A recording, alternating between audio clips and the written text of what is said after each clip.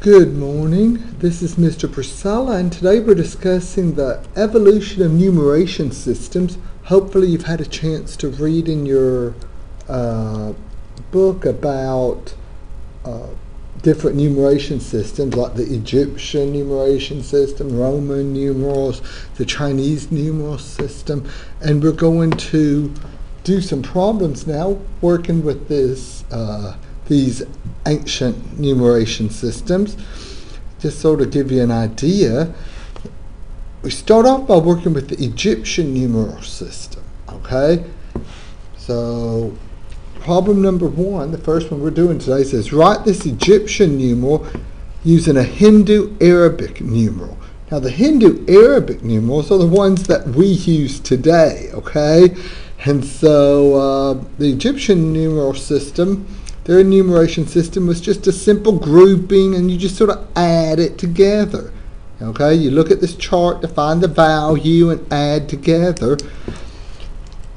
I believe if you had a chance to watch the videos, Rebecca gave the names for all of these, and they were in the book, like this is called a stroke, and there's a sawbone, and so forth.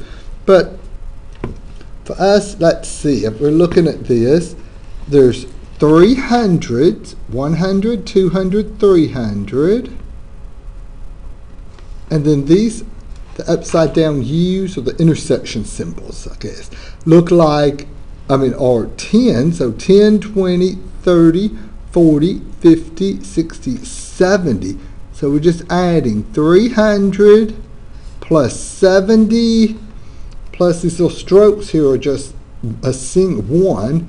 So 372 is our answer on that one. Now, let's look at another one. Number two, write this Egyptian numeral using the Hindu Arabic numeration system. So let's see, this first little symbol here is 10,000. Then plus 1,000. So we have 10,000. Oops. Can y'all see that? 10,000. Maybe I should have stuck to a darker color. Plus 1,000. And then we have 3 of the hundreds. So that would be 300. And then here come the tens. 10, 20, 30, 40, 1, 2, 3, 4. So we have 10,000 plus 1,000. So that's 11,344. Okay.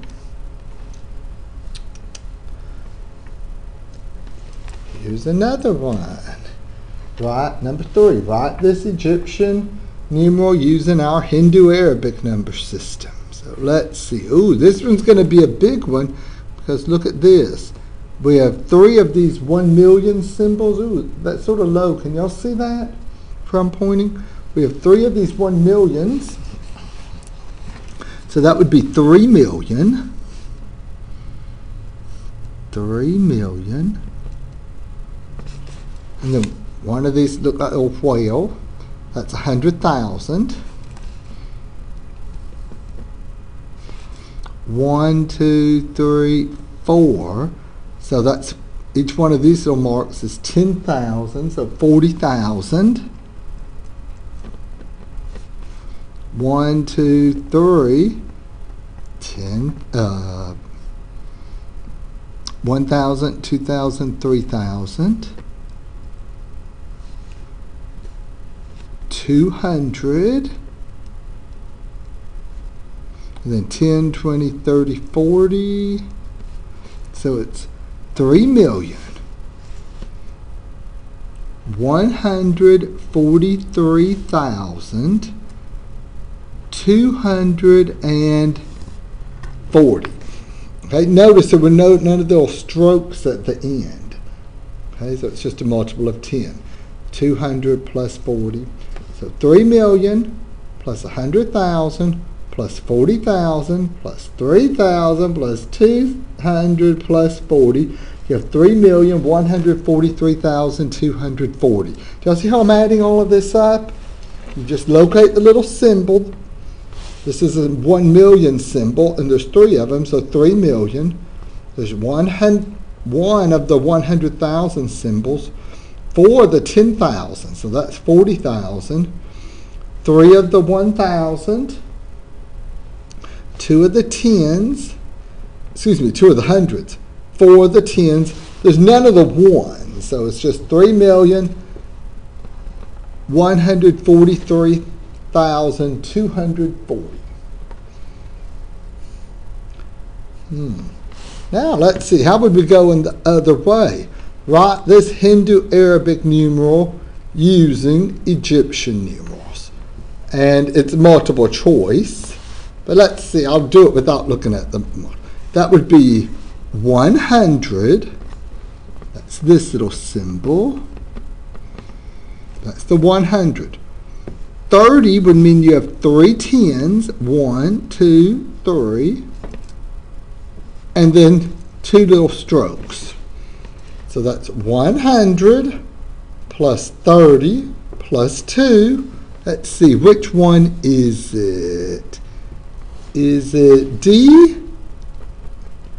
Yeah, it's D. It's a nice view of the sort of an early numeration system. Here's another one.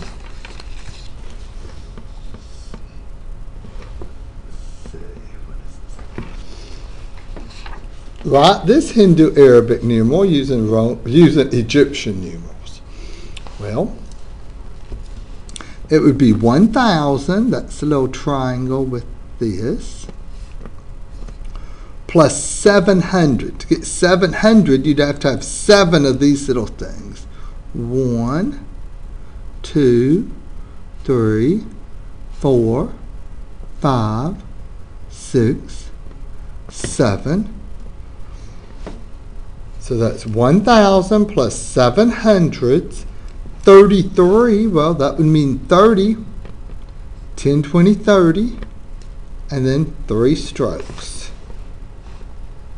Any questions? I'm doing this. Oh, there's only 3 choices. Is it B? Yeah, it is B.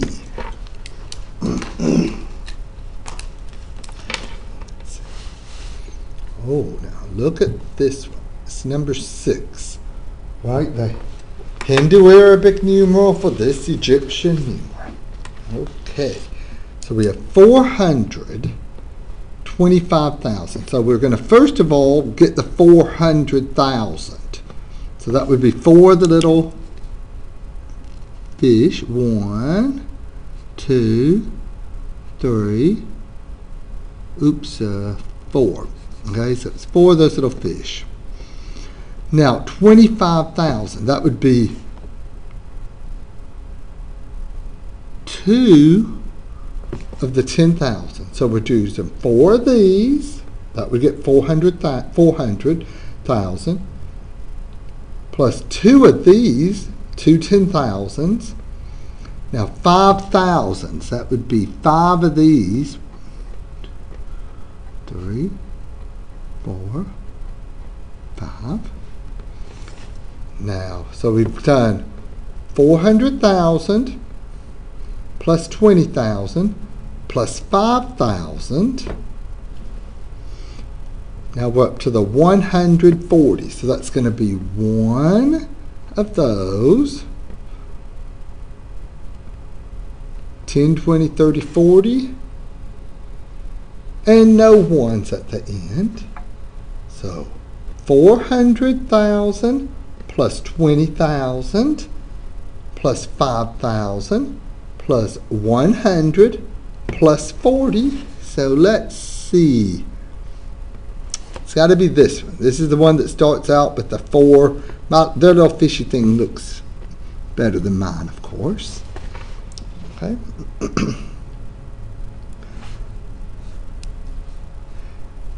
Any questions? That's the Egyptian numeration system. And it's just adding values. Okay, you just add them up. 400,000. Here's 100,000. There's 4 of them. There's 2 20,000s. There's 5 1,000s. 1 100, and then 10, 20, 30, 40. So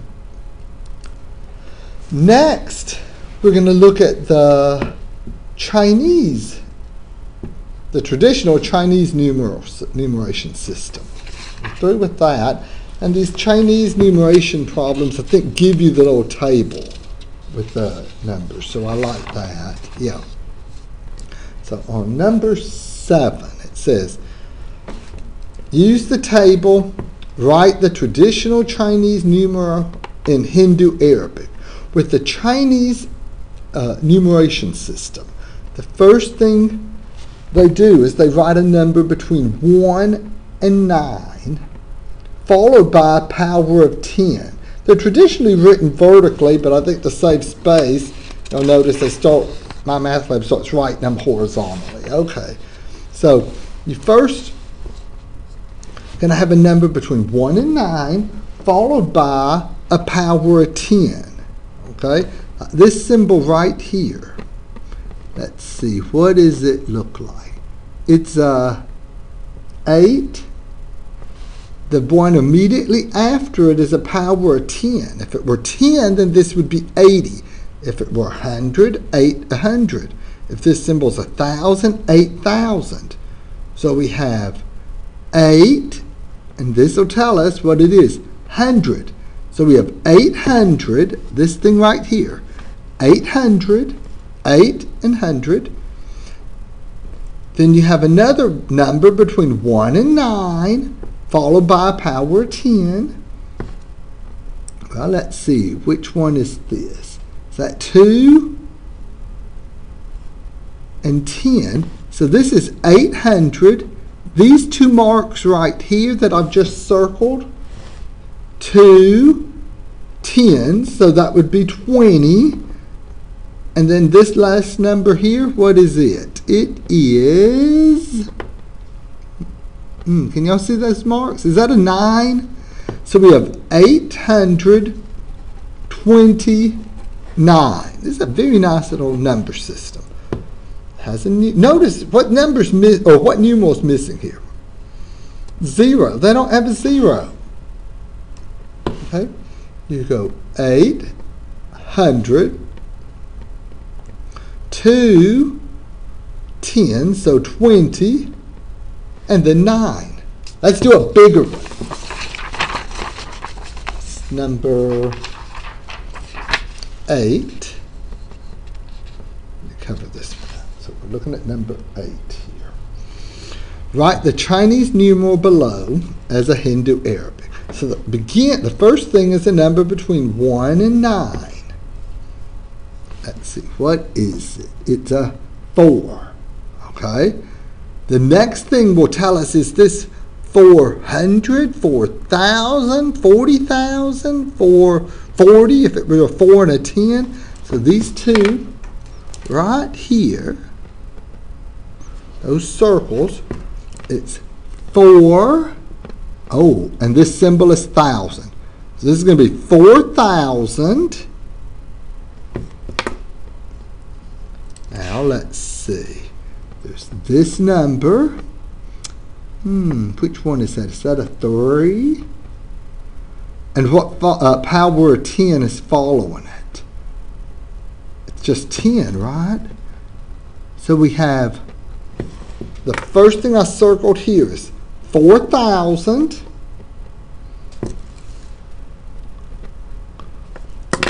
Right here we have a 3 10s, that would be 30. And what's this last mark? 2. So 4,000 plus 30 plus 2, your answer is going to be 4,032. Y'all see how I got that?